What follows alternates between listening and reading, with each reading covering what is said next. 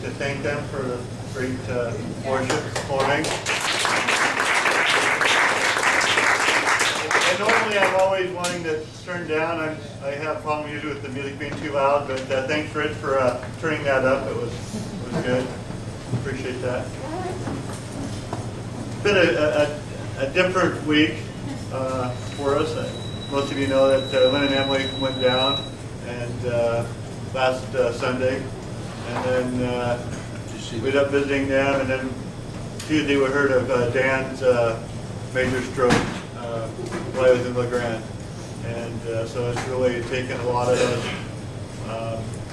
us, really kind of set us back. Well, I don't think that set us back, but really got to some of us. Dan was very close to us. He's had got a great motorcycle ministry with Soul Zone. We always appreciate him and Soul Zone and all that they do.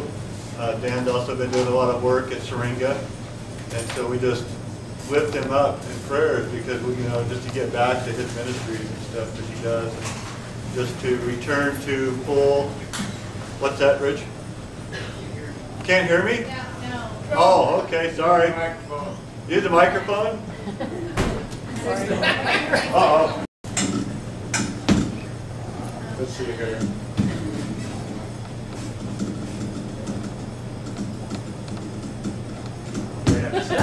All right. Too many moving parts for me. Don't give up your day job. That better? Yeah. Oh, yeah. Okay.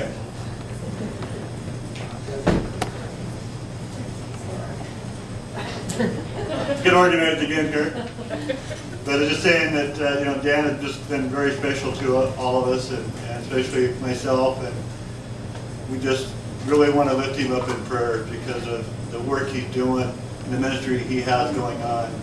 That just to see him return back to his ministries in full health to this Syringa house, that the work that him and Loretta have been doing with the young ladies there has been amazing. To see them leading some of these girls to the Lord, and we just want to see him continue his ministries there, and all the other great ministries he's doing in the bike side of things, and the ride they got going on Friday nights, and how that's been growing. A lot of times we're having 30 bikes show up, and it's just such a blessing to see a lot of people there that some know the Lord. There's some there that really don't, or need to get closer to the Lord, and to see how you can have fun being part of the Lord and still out having fun and enjoying life. And the ministry that they have going on there is just amazing. So we just really want to lift Dan up. Just find it difficult sometimes just continually seeking the Lord and getting into the Lord's Word when it seems like Satan has so many different things out there trying to distract us, to pull us away from the Word. And it's so important to be in the Word. That's our sword. And to have the Word there with us. So with that, let me find my papers here. I know Lita sent out she sent out the sword quite a bit, and she sends out different verses along with prayer requests and stuff on the email distribution list that she has. And one thing that she put on there was Ephesians 6:10 through 18. And I just thought, just this week has really been weighing on me, and a lot of times we forget.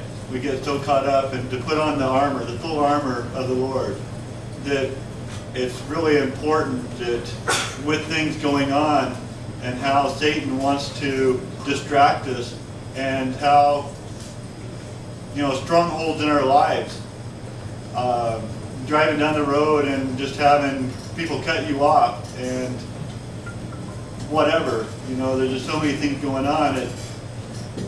Always remember and put the Lord first, and seeking the Lord. And a lot of times it gets very difficult. So I'm going to read the scripture and we'll go back through it. Ephesians 6:10.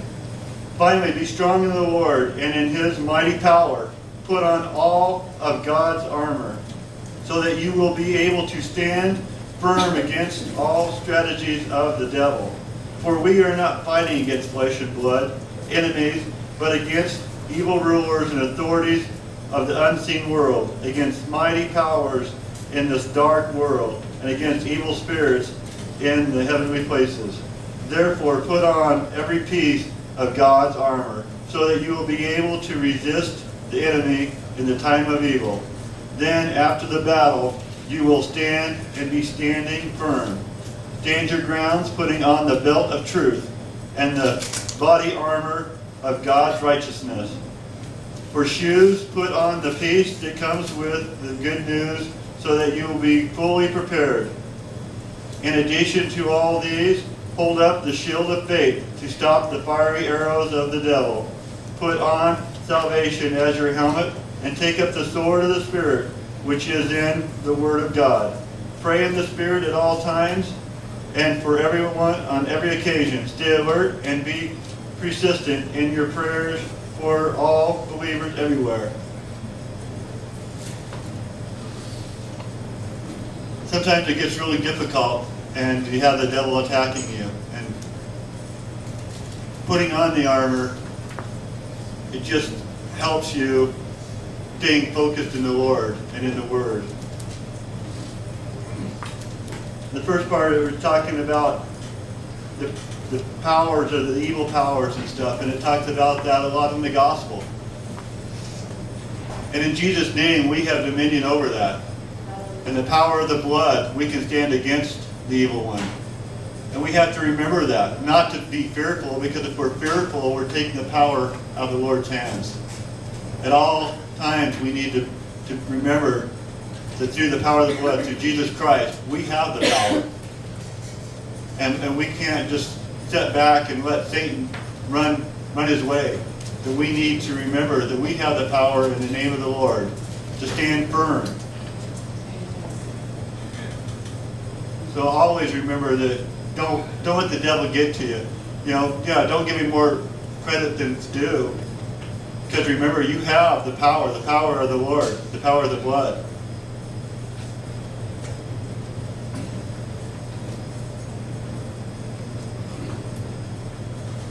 In Mark 16, 17 through 18, it says, "These miracle signs accomplish those who believe. They will cast out demons in my name, and they will speak in new languages. They will be able to handle snakes with safety, and if they drink anything poisonous, it won't hurt them. They will be able to make peace with their hands on, they will be able to place their hands on the sick, and they will be healed. We are not to fear the evil one that are given, the evil one are given that, we are not to fear the evil one that Satan's power over us. We are to have faith in the Lord. We're not to give the evil one any, to recognize him. Jesus Christ has the power. And not that we go out to drink poison or to, handle snakes, poisonous snakes, but if we're out there doing God's work, there's a lot of cases where missionaries have been out and have bitten by poisonous snakes, and it has no impact. Paul, when he's shipwrecked, carrying wood, and he lays it down, and he's bitten by the poisonous snake, and they're sitting there watching him. Nothing happens. He has the hand of the Lord on him, the safety on him. And just remember, as we're praying, as we get on the bikes to ride, we pray for the Lord, the hand of protection upon us at all times, to keep people alert around us. Even when we're driving our cars, you see people texting beside you. It doesn't matter if you're in a car or on a bike, walking across the street. We need Jesus with us at all times. Hallelujah. The belt of truth keeps us from giving into the world's belief. Compare your beliefs and actions to the truth of the Word of God. Father, I thank you for creating within me a wise and discerning heart, so that I am able to distinguish between right and wrong. Philippians 1, 9 through 11. And this is my prayer, that your love may abound more and more in knowledge and depth, of insight, so that you may be able to discern what is best and may be pure and blameless until the day of Christ, filled with the fruit of righteousness that comes through Jesus Christ, to the glory and praise of God. We always need to have a discerning heart. Look for the truth of the Lord. That there's so many lies and stuff that's going around now. And even, back when we read the New Testament, how Paul would always have to deal with the lies and stuff that was happening within the church back then. And we look today as no different. Satan's always in there trying to stir things up, trying to lie to people about what's going on in the church or what someone thinks about them.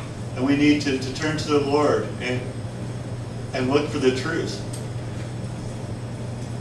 That Satan has a way of twisting the truth just a little bit, so it sounds so much like what's in the Bible. But we really need to be in the Word so we know what is, and praying for discernment.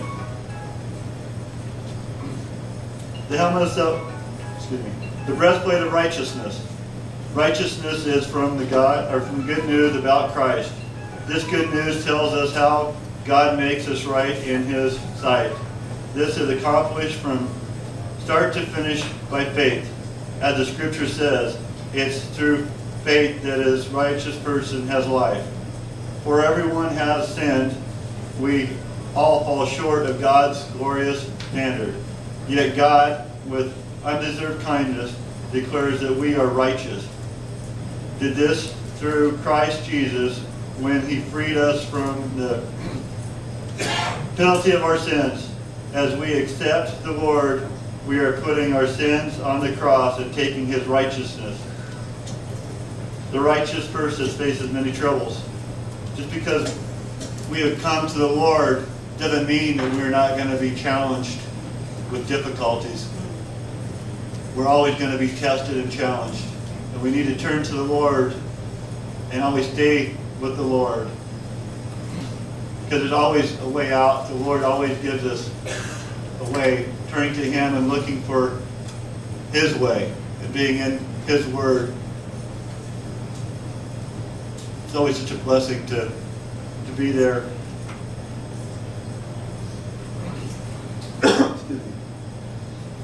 Feet prepared with the gospel of peace. The gospel of peace is being right with God and being content in troubled times.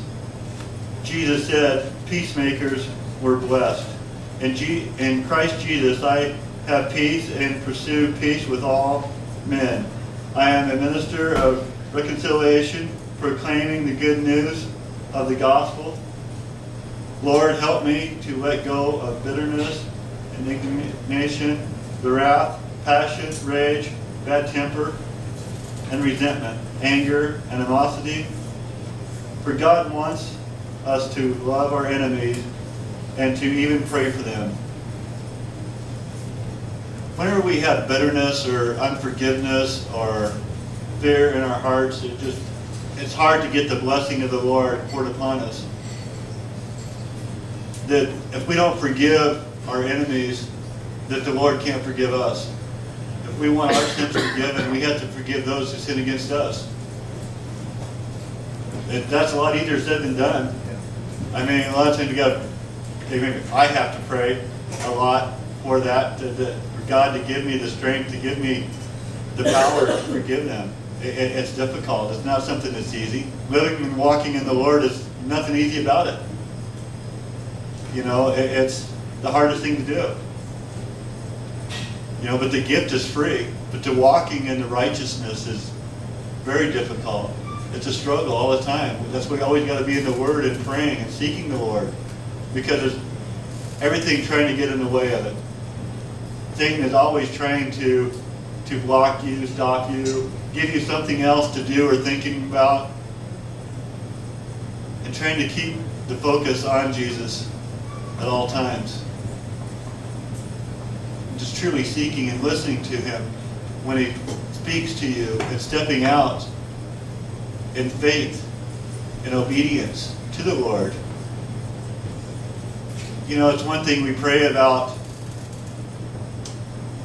something, you know, whatever, a job.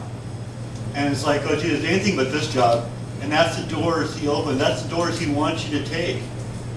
I was like, no, I don't want to do that job. I don't want to, you know, I don't want that ministry. And Jesus just keeps saying, no, this is the ministry I have for you. This is the job I have for you. This is the work I have for you. You need to step out in faith and obedience to the Lord and do the job that he has before you. The helmet of salvation.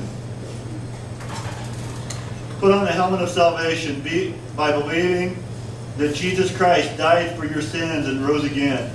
This is a very important part of our protection, as we need to focus on the Lord and not the lies of this world. We need to make sure what we listen to, read, watch, and do is honoring the Lord. Hallelujah. Again, it's back to, you know, everything we do, we listen to, watch, need to be focused on the Lord. It's so easy with everything out there, the TV, news, everything, to get distracted. Just remembering constantly to put the Lord first and to seek the Lord. I think, you know, we read some of these prayers in the Bible, and there's so much to them when you stop and think about what they're really saying to us, and everything comes back, you know, the faith, salvation, the Lord, and keeping him first. The shield of faith. Faith is sure that God will keep his promise. Faith in God protects you when you are tempted to doubt. Without faith, we have nothing. With faith, even as small as a mustard seed, we can move the mountains or uproot the mulberry tree. Nothing would be impossible. It's faith in healing. Faith in the Lord is true, and he's always going to be there for you. It's submitting to the Lord and turning everything over to him. And faith that he's there to take care of you and protect you. Hallelujah. The sword of the Spirit, which is the Word of God. God's Word is our offensive weapon. This is why we need to be in the Word, Scripture. We need to know the truth of Scripture, so when somebody tries to twist the truth, we're prepared. Jesus was tempted in the wilderness 40 days as he's in the wilderness with Satan twisting the truth.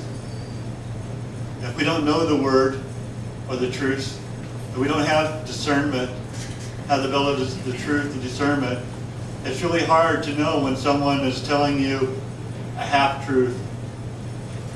We really have to be in the Word and know what it says. Be prepared, because it says in the last days we're going to have a lot of false prophets, a lot of false teachers, people twisting the Word, people just to tickle the air and not telling you what you need to know. So we really have to be prepared. So when the devil comes to attack you, that being in the Word, you're prepared and you know the truth, and you can come back at him and tell him and stand firmly in the Lord. 1 Peter 2:1. So get rid of all evil behavior. Be done with all deceit, hypocrisy, jealousy, and all unkind speech. Like newborn babes, you must crave pure spiritual milk, so that you will grow into a full experience of salvation. Cry out for this nourishment, now that you have had a taste of the Lord's kindness. We need to grow in God's Word. At all times, we need to grow in the Lord. Grow in a relationship with Jesus. It's not just Sunday. It's all week long. Yes, Lord. We need to be living for the Lord. We're not just to be a weekend or an hour block or 2 hours. We do Sunday and then we do Bible study. We need to be studying all week long. We need to be praying. There's so many distractions to keep us from it. How can we have a blessed life if we're not giving Lord our all? And putting other things in front of Jesus. Jesus is very jealous God. He wants us to give Him our all. He wants us to submit to Him. If we want blessings poured upon us, we need to submit to Jesus. We need to be in His Word. We need to be studying. We need to be praying for people. I just, looking at this week and all the prayers and stuff going out for Dan, everyone, that has heard has been in prayer. We see, it's like every day we're looking. Most of it's been updated on Facebook, is where we've been finding a lot of information. Right now the family's they've asked for people not to come up and sing. And so the only way we can tie in is through Facebook. Or calling other people that are tied in that way. Just trying not to burden the family, with a lot of calls and messages, but just to let them know that we're here and we're loving them and lifting them up. But sometimes when you're praying, you don't know what to pray for. And getting into prayer groups and praying with each other and praying for the Lord's will and praying to what to pray for. Sometimes it's just asking God and then listening. Lord, what should I be praying for? Lord, give me your wisdom on what to pray for. And the Lord opens a lot of doors. He gives you wisdom. Because it says you ask for wisdom and the Lord will give you wisdom. Ask Him and then listen. And then step out in obedience. It's so, we get caught up into everything going on that we always turn to the Lord and, even if we're praying or raising requests up to Him, but do we stop and just listen? And listen to what the Lord's saying? I mean, really stop and listen, seeking the Lord. Deep down. We're, so much get caught up into this microwave age where we have no patience. When we have to wait for a microwave to warm our leftovers, and we click the button for 2 minutes and we're standing there tapping our foot, maybe it's just me, I don't know, I shouldn't be speaking for we, but, I just look at, the patience that we have, and we want everything instantly. We don't want to sit and listen to the Lord. And then when the Lord answers us, oh Lord, no, I don't really like what you're saying there, I want to do it this way, I don't like what you're telling me. When we listen and we ask for it, we need to step out in obedience. We need to be prepared for whatever His answer is. And sometimes, the best answer is no. He's not going to grant it. Because He knows from the beginning to the end, the Alpha and the Omega. He knows what's best for us. And sometimes the best prayer is an unanswered prayer. The no. And, we're so selfish and stuff, and we always want it our way. Again, maybe I'm speaking for myself. But we always, being impatient, we want things our way always. When we ask for a prayer to be answered, we want that special job, or we want whatever. And we've got to just truly seek the Lord, and what the answer He gives us, we need to be prepared for. And we need to be prepared to step out in obedience for it. 2 Peter 1, 3 through 11. By His divine power, God has given us everything we need for living a godly life. We have received all this by coming to know Him, the one who called us to Himself by means of His marvelous glory and excitement. And because of His glory and excitement, He has given us great and precious promises.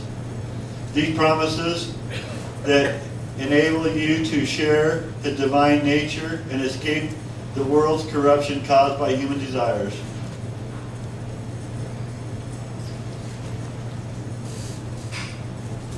It's hard sometimes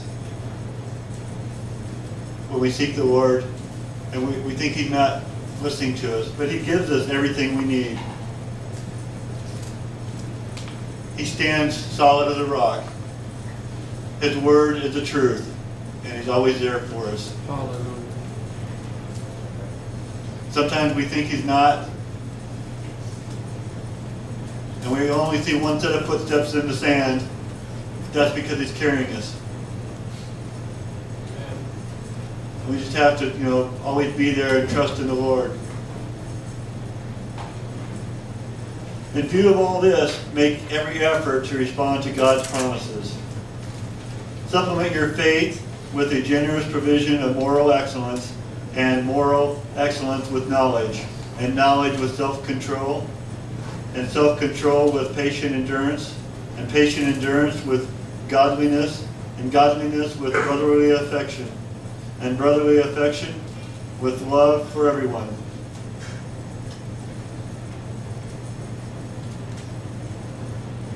We read this and look at how the progression of this is. That God's promise is always there, and His faithfulness for us is there.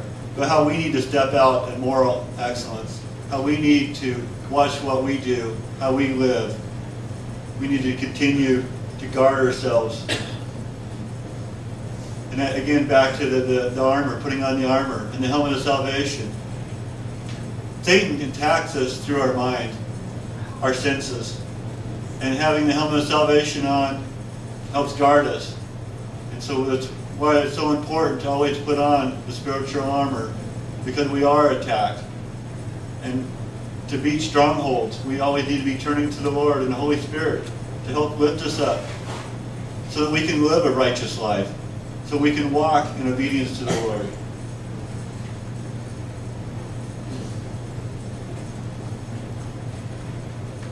As we live in knowledge and read and study the Word, as we're studying the Word, it helps us to walk in righteousness because we're in the Word, we know the Word, and knowing the truth of the Lord. It helps us with self-control. As we're walking in the Lord, it helps us to do what is righteous, so we can live righteous lives, so the Lord can bless us. Back to the patience and endurance. It's so hard for us in this life. Here we're all our modern conveniences. We're so impatient. We want answers right now. We want the microwave to hurry up and cook our two-minute dinner. We look back. It used to take as long to reheat leftovers as it did to make them. It was 20 minutes. Well, maybe that's before my time, but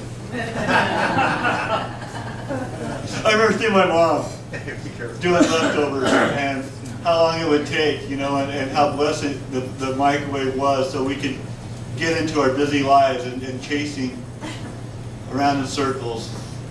Seems like we're constantly running in circles.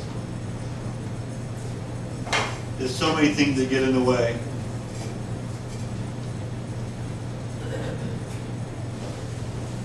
With endurance, godliness. With godliness, brotherly affection. We need to be lifting our brothers up. Out there in this world, there's so many things that come against each of us. And we need to be there for our brothers, lifting them up in times of trials and times of need. The endurance that we need, we have to have the brotherly love, lifting us up each and every day. As we are filled with the Holy Spirit, we are to go out and to empty it each day. And we need to be refilled and replenished. And the brotherly love that we have within the church and other Christians, we need to be there for each other. Some days we have more and we're able to fill others. Other days we need other people to fill us. We all have different seasons. And sometimes the season where we're completely drained. Our money's drained. We need other people to step in and fill the gaps. Other times we're the ones that are blessed. And we need to step in and fill the gap of others. Hallelujah. That we need to be there for each other. Yes, Lord.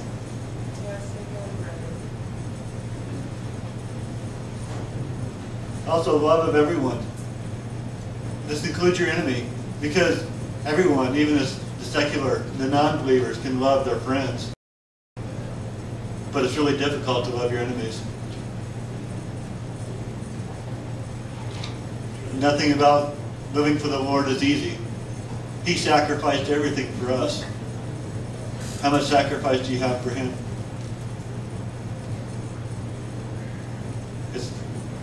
difficult, we go through challenges, it's like, oh, the Lord must not be with me.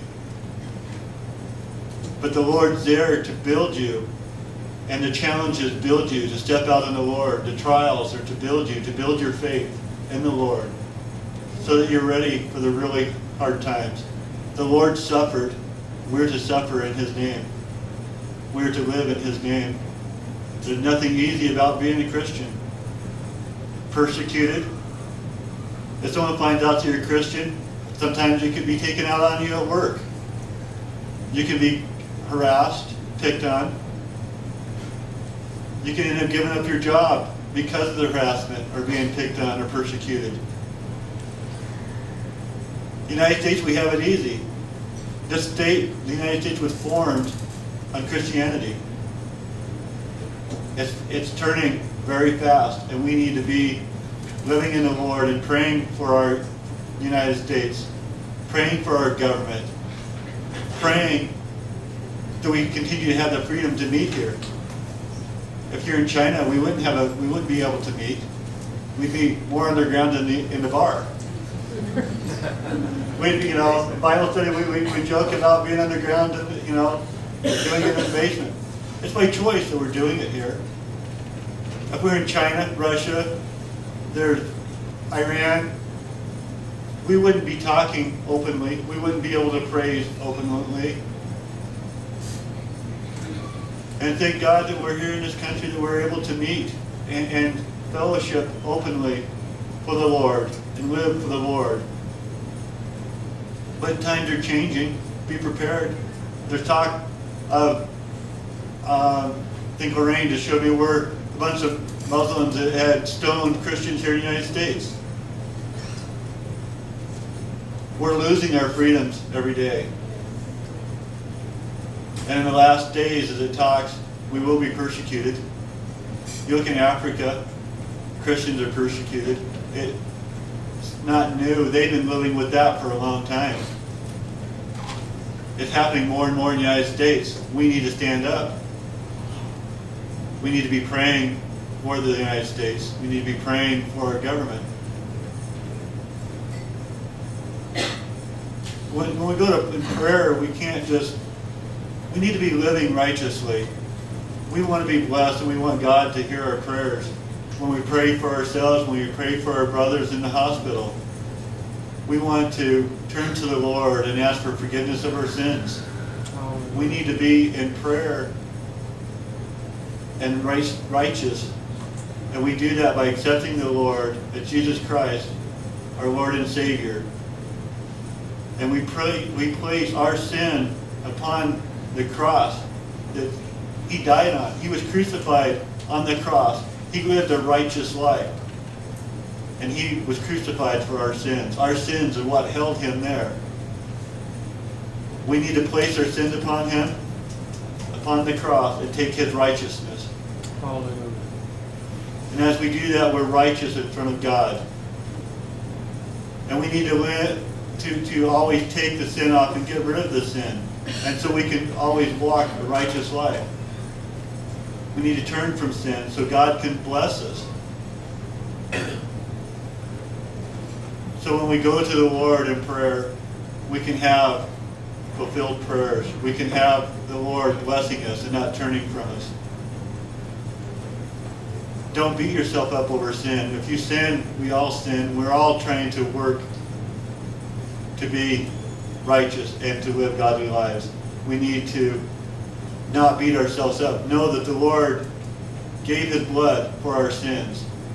And we just need to keep calling upon the Holy Spirit so we can turn from our sins, to overcome our sins, to pray on the armor, the helmet of salvation, and the whole armor, the full armor, so we can live righteous lives. So we can step out in obedience and do the work, the good work for the Lord. That's our message for today. Rich is going to come up here in a minute. I think we're going to have the ladies start to come up here in a little bit. We have a offering bucket over here. Just a quick reminder on the offering that we have a lot on the offering that goes out I think the last report Jim has was 40%, 46% of what comes into this church goes out in offering. It goes out to Crystala's house, which we support. It goes out to our ministry in Haiti. It goes out to benevolence here within locally. It goes out to the rescue mission. You know, it makes a lot of things possible. We were, with all the stuff going on this week, we were able to go out to Hope House yesterday. Hallelujah. And Bob, the band of believers were out there. They're putting on a concert. It's a free concert. And it was just amazing to watch these kids and the blessing that they gave us. And Bob, you know, the blessing that they were giving everybody. These kids, they come from broken homes. They come from abuse. They come from things that we don't even want to think about that's happening out there. And to see these kids raising their hands and praising the Lord and just dancing and living for the Lord was truly amazing and truly a blessing to me.